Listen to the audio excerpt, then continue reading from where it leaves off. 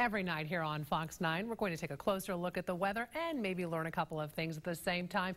Tonight, a really serious topic, actually, one that, Scott, we talk about this every summer. It's about why you shouldn't leave kids or pets in cars in this kind of heat. Yeah, certainly. It's actually the greenhouse effect is really what it is. And what's happening is that all that energy from the sun is going into your car and it's not making its way out. So basically what you have is what this is, shortwave energy going in. So on a sunny day, it's going in through you. You can block out a lot of the glass will tend to naturally block out a good deal of UV radiation. So it's difficult to get a sunburn, by the way, if you're curious about that. Especially the windshield blocks more UV than the side windows do.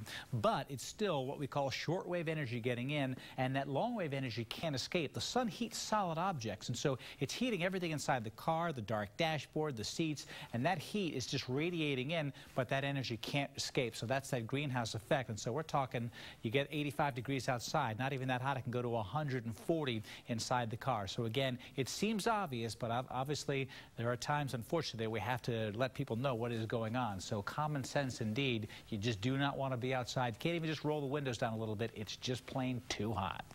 All right, Scott, good advice. I know it's something we talk about all the time, but this time of year I have to reiterate it. Appreciate that. Well, dangerous malware